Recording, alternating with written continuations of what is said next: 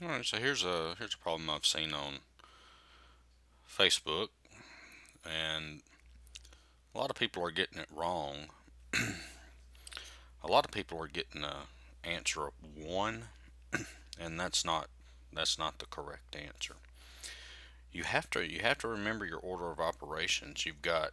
Uh, you got to do parentheses first, then exponents, then multiplication and division in the order it appears left to right, and then multiplication. I'm sorry, and then addition and subtraction in the order it appears left to right. So if we look at this, the first thing we need to do is we need to work inside the parentheses first.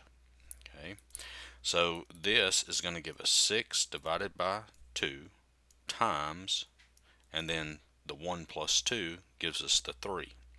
Now what a lot of people are doing is they're saying, okay, 2 times 3 is 6, and then they're doing 6 divided by 6 is 1.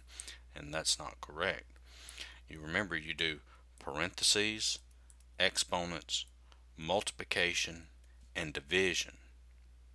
Okay, and then addition and subtraction.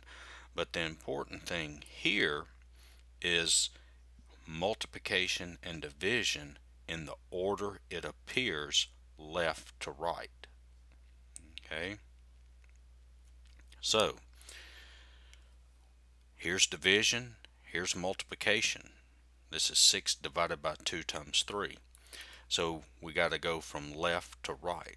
So 6 divided by 2 is 3.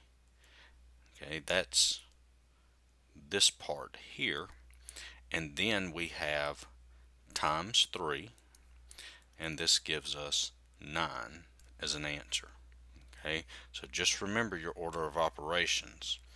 All right, so hopefully this helped. I hope you enjoyed it. Give me a like, share, and subscribe, and check out my other videos. Thanks for watching.